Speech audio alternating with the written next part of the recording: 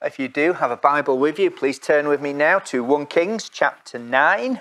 And we're going to read together the first 9 verses. So 1 Kings chapter 9. And it came to pass when Solomon had finished building the house of the Lord and the king's house, and all Solomon's desire which he wanted to do, that the Lord appeared to Solomon the second time, as he had appeared to him at Gibeon. And the Lord said to him, I have heard your prayer and your supplication that you have made before me. I have consecrated this house which you have built to put my name there forever, and my eyes and my heart will be there perpetually. Now, if you walk before me as your father David walked, in integrity of heart and in uprightness, to do according to all that I have commanded you, and if you keep my statutes and my judgments, then I will establish the throne of your kingdom over Israel forever, as I promised David your father, saying, you shall not fail to have a man on the throne of Israel. But if you or your sons at all turn from following me, and do not keep my commandments and my statutes which I have set before you, but go and serve other gods and worship them, then I will cut off Israel from the land which I have given them, and this house which I have consecrated for my name, I will cast out of my sight. Israel will be a proverb and a byword among all peoples. And as for this house which is exalted, everyone who passes by it will be astonished and will hiss and say, why has the Lord done thus to this land and to this house? Then they will answer, because they forsook the Lord their God, who brought their fathers out of the land of Egypt, and have embraced other gods, and worshipped them, and served them. Therefore the Lord has brought all this calamity on them. And may God bless what we've read together just now from his word. If I was to ask you this evening, how can I pray for you? What do you need the most? I wonder what your initial answer would be.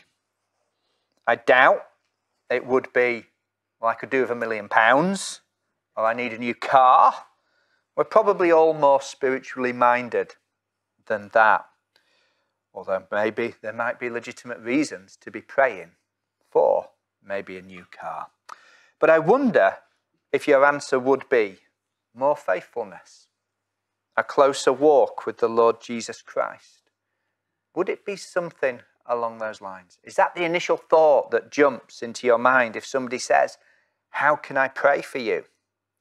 The passage before us tonight highlights that particular need. The need for faithfulness. The need, in a New Testament context, for a closer walk with the Lord Jesus Christ. So my title this evening is The Need for Kingdom Faithfulness. The need for kingdom faithfulness.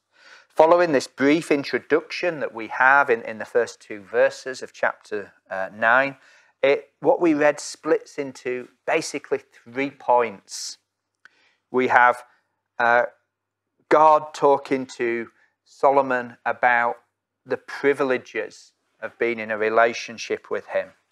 We have then God going on and giving certain assurances, certain promises to Solomon. But then it ends with warnings about unfaithfulness. So before we get to those 3 things, we need to briefly touch upon this introduction. I think there's some interesting things that we can quickly take away from verses 1 and 2. As we're introduced to this chapter, we see at the beginning of chapter 9 and verse 1 that the temple is complete. Solomon's palace is complete. All the All the buildings used to govern the nation are complete. But we read that all Solomon's desire, which he had wanted to do, is achieved. Solomon has achieved all his goals. Everything he set out to do is done. You wonder, don't you, about Solomon? Maybe if after he completed all these goals, if he had set himself new goals, if he had set new targets ahead of himself, if he had continued to push forward, maybe he wouldn't have fallen in the ways that he did in later life. There's no resting on our laurels in Christian service. Yes, for us as a church, God has done something amazing in bringing us together as Ramsey Baptist Church. But we don't now just get to sit back and look back on it and think, well, that's it. We've done it. We've achieved all we set out to do. No, we need to press on. We need to think about new goals. What do we as Ramsey Baptist Church need to achieve next in God's service? Because the truth is, if we're not going forwards, we will actually be going backwards. It's just an interesting little point to draw out of verse 1. And then notice also verse 2. The Lord appeared to Solomon the second time as he had appeared to him at Gibeon. And I was struck by that as I thought about this passage. We perhaps get a little bit used to God appearing to people in the Bible. He appears either in dreams or in visions or personally through the pre-incarnate appearance of the Son of God. But actually, this wasn't something that happened every day. Even to the men and women of the Bible, this wasn't something that happened every day. In fact, you can think of some examples, I'm sure, of great men and women of faith in Scripture who never had such a meeting. But for Solomon, this is the second time God spoke with him like this. First time was when he became king and God said to Solomon, ask what you want of me. And Solomon prayed for wisdom. This time, God comes to Solomon when he's resting on his laurels, when he's done all that he wanted to do. And he comes with assurances and promises, but also with warnings. So let's look at those things. Let's move on now. Let's look at the privilege, the assurance, and the warning. And we start then with kingdom privilege. Kingdom privilege. Just think of some of the things that we're told here in verse 3. First one, God hears our prayers. God hears our prayers. Verse 3, and the Lord said to him, to Solomon, I have heard your prayer and your supplication that you have made before me. God hears our prayers. Again, it's perhaps easy to say that matter-of-factly, when we should be absolutely amazed by it. God hears our prayers. When we speak to him, he hears and he responds. I don't know if you've ever tried to get through to a call centre, and you can spend ages waiting in the queue. And then when you actually get through to speak to the person, they don't actually appear to really be listening to what you're saying. They don't take on board whatever the issue or whatever the complaint is that you might have. And it can be frustrating. God isn't anything like that. It's not like we're picking up a phone and trying to get in touch with a call centre and trying to get to the right person who will actually help us with the problem that we have. No, God is the right person, and he hears and understands all our prayers. God hears our prayers, and God answers our prayers. Read on. I have consecrated this house which you have built to put my name there forever. This is in response to the prayers that we were looking at last time that Solomon had prayed in regards to God blessing the temple and blessing and being with his people. Solomon had prayed for God to bless the temple that he had built. And God says, I've done that. I've answered your prayer. I've consecrated the temple. I've put my name on it. I'm going to dwell there. God hears our prayers and God answers our prayers. Nothing at all like trying to get in touch with a call centre.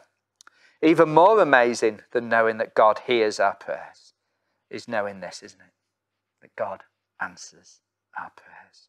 Lord Jesus Christ says to us in Matthew 7, verse 7, ask and it will be given to you. Seek and you will find. Knock and it will be opened to you. What's on your heart tonight to pray for? Whatever it may be, don't hold back because God hears and answers prayers. Of course, the answer might not be what we expect. The answer might not be in the timing we would like it to be in. But he hears and he answers prayers. And his answer is always the perfect and best answer at the perfect and best time. One more. God is with his people, and my eyes and my heart shall be there perpetually. God promises to be in the temple. He promises to be with his people. Yes, he is dwelling in the Holy of Holies. He's shut away from the direct presence of the people. Indeed, only the high priest can go into that place once every year. But God is still there with his people. For us, of course, we know, don't we now, that God is with us all day, every day. By the power of the Holy Spirit, Christ Jesus dwells in you, Christian. I love the closing words of Matthew 28, verse 20. Jesus says, lo, I am with you always, even to the end of the age. I'm always with you. There's nowhere you can go where I won't be with you. There's no moment that you can be in where I won't be with you. I don't take a day off. I'm always with you. It's wonderful. So comforting, so reassuring. These are the privileges that we have. God hears our prayers. God answers our prayers. And he is with us always. Solomon and God's people, they enjoyed these massive kingdom privileges. But as we'll come on to see, these kingdom privileges are actually conditional. They're conditional. Look at verse 4.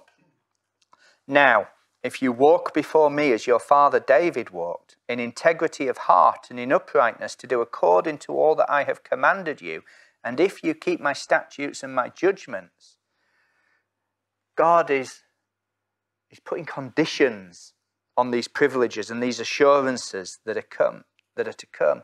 He says, I'll hear your prayers.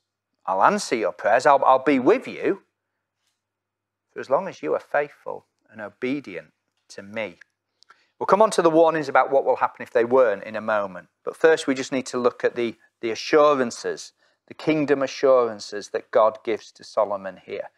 He says, if you follow me as David followed me, verse 4, then he will, verse 5, establish the throne of your kingdom over Israel forever, as I promised David, your father, saying, you shall not fail to have a man on the throne of Israel. So God gives this wonderful assurance to Solomon. If you're faithful to me, I will establish your throne and your descendants' throne forever. That's the assurance. That's the promise. But as I've said, just to emphasize this point, it's conditional. And we should always remember that about these promises that God makes to the earthly nation of Israel. These promises about an earthly king, about an earthly kingdom. They are always conditional on God's people being faithful, being obedient to God's revealed word, faithful to him and worshipping him alone. That brings me then on to the third point, kingdom warnings. Kingdom warnings. What's going to happen if Israel, if Solomon or his descendants aren't faithful? Well, we can read of it from verse 6. But if you or your sons at all turn from following me and do not keep my commandments and my statutes, which I have set before you, but go and serve other gods and worship them, then I will cut off Israel from the land which I have given them. People will go into exile. And this house which I have consecrated for my name, I will cast out of my sight. I will leave the temple. Israel will be a proverb and a byword among all the peoples. And as for this house which is exalted, everyone who passes by it will be astonished, and they will hiss and say, why has the Lord done thus to this land and to this house? Then they will answer, because they forsook the Lord their God, who brought their fathers out of the land of Egypt, and have embraced other gods and worshipped them and served them. Therefore the Lord has brought all this calamity on them. And those are not empty threats, are they? The book of Kings, 1 and 2 Kings together, they chronicle Israel and Judah's departure from faithful service into idolatry. And they chronicle the failure of the lines of the kings, the captivity of the people, the destruction of the temple. None of that needed to happen if Solomon, his descendants, the people had continued in faithfulness. They would have continued to enjoy those blessings that God promises them, but they didn't. That's why the heading for this whole series is about the story of 1 Kings. It's a story of glory to ruin. But what I want to do in the time that remains to me this evening is pull out some kingdom lessons and then also look at the kingdom today, because we can perhaps misapply some of what we've been thinking about if we're not careful. So fourthly, kingdom lessons. Kingdom lessons. What's the big lesson that comes out of this passage, this text for us? Well, it's got to be about obedience. It's about obedience. First of all, we see the premium God places on obedience, or the importance God places on obedience. As Christians, we perhaps put premium and importance in different areas. Some as Christians may think, well, what matters most is what I feel. That's what I need to focus on. I need to focus on my feelings, on my emotions. I need to feel God's presence with me. That's what matters. Others, and perhaps this is something that we're most likely to go down, is we might put the emphasis on what we know. We've got our theological I's dotted and our T's crossed, and we need to know more. We need to know more. Of course, feeling and knowing God's truth, those things do matter. I've said that so many times. But here God isn't saying if you continue to feel or if you continue to grow in knowledge. He's saying if you continue to obey. If you continue to obey, if you remain faithful. Verse 4, now if you walk before me as your father David walked in integrity of heart and in uprightness, to do according to all that I have commanded you, and if you keep my statutes and my judgments. God puts the premium on obedience. And think about the nature of the obedience that God puts this premium on. Who gets to define what it is? Who gets to say what obeying God looks like? Is it up to me as an individual to decide for myself what obeying God is like? Is it up to the church or the eldership to decide what obeying God looks like? No. God says here that he defines it. It is this integrity of heart and this uprightness that he talks about in verse 4 is to do according to all that I have commanded you, he says. And if you keep my statutes and my judgments, God tells us what pleases him. So our worship of God is prescribed for us in Scripture. We don't get to add to that. We don't get to take away from that. We do what God says. How we behave as a husband or a wife, as a parent or a child. God tells us how we should do that. How we behave in the home, in the workplace, in society, in church life. What are our responsibilities to God, to our church, to our families, to our societies, to ourselves? God's word is telling us these things, laying them out in Scripture. He tells us how he wants us to obey. These are these kingdom lessons, the emphasis here. But as I said, at the same time, we need to be able to take those lessons out of their old covenant setting. We need to be able to put them in the new covenant reality, the covenant of grace that we're under. We need to understand them in those terms. So that's really what I want to finish on this evening. I want to touch upon the kingdom today. The kingdom today. And so I want us to look first of all at this conditionality, if you like, that we've considered this evening. We've seen, haven't we, that what God said to Solomon was incredibly conditional. It was very much, if you're faithful, I will bless you. If you're unfaithful, I will punish you. What does this mean for us in terms of the new covenant, in terms of being under the covenant of grace? Well, things are different. Things are different for us in that we are not the ones who meet God's covenant conditions. The Lord Jesus Christ does that on our behalf. Let me explain that. These stipulations are actually all still the same. God rewards obedience and he punishes disobedience.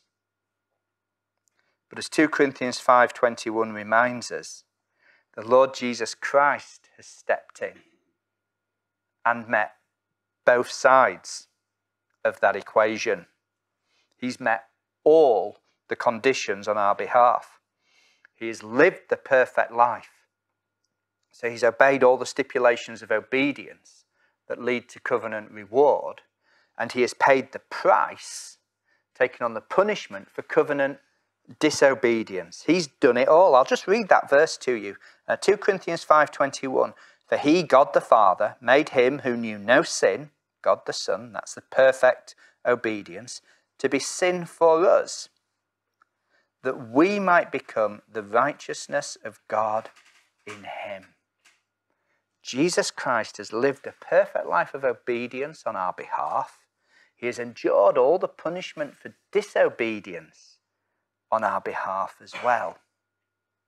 He has met all the conditions of pleasing and satisfying God for us. This is how grace is greater than the law. In Solomon's day, the truth is you could be under the covenant in one day, under the covenant blessing one day, but the next day you could be under the covenant curse. For us, that isn't the case. In the Lord Jesus Christ, we are eternally under the covenant blessing. Romans 8:1. There is therefore now no condemnation to those who are in Christ Jesus, who do not walk according to the flesh, but according to the Spirit. There's no condemnation for us now. Of course, that covenant does stretch back into the Old Testament as well. So these spiritual realities were things those Old Testament believers could experience. But what does this mean in regards to our faithfulness. What does this mean in regards to our faithfulness? Why do we continue to obey? Why do we continue to do what God wants us to do? If the Lord Jesus Christ has met all the stipulations of the covenant on our behalf, if God views us as righteous because Jesus Christ is righteous, if God views our sin paid for because Jesus Christ died for it on the cross, why do we keep God's law? Well, I touched on this on Sunday evening, and I spoke about a portion of God's words from Hebrews chapter 8. I'm just going to pick one of those verses again just to emphasize the point again this evening. Hebrews 8 verse 10. For this is the covenant that I will make with the house of Israel after those days, says the Lord. I will put my laws in their mind and write them on their hearts, and I will be their God, and they shall be my people. God's law is now internalized in us. What pleases him is encoded on our very being. We have, if you like, been rewired in such a way that our lives will be lived in God-pleasing ways. Not perfectly, but that is the general nature, the general direction of how we will live. The point here is that grace is bigger than the law. Grace internalizes what pleases God within us, so that we don't just do it out of mere duty, out of mere compunction. We do it because we know it pleases the one who has saved us. Grace, then, is bigger than law. It's much bigger than law. So actually the truth is, our response to grace should be far greater than the response to law that you see throughout the Old Testament. It should be our delight. It should be our joy to please our Heavenly Father through the ways that we live, because we have the law written on our hearts. We have the Holy Spirit indwelling us. So in that sense, that the need for kingdom faithfulness today is in no way diminished. Our calling is not simply to trust. It is to trust and obey. It is to live out our trust in the Lord Jesus Christ through a life of obedience to all that God requires of us. And that's something that we don't do in our own strength. Not only has the Holy Spirit written the law upon our hearts, he's also the one who gives us the strength and the will to do all that is pleasing to God. Amen.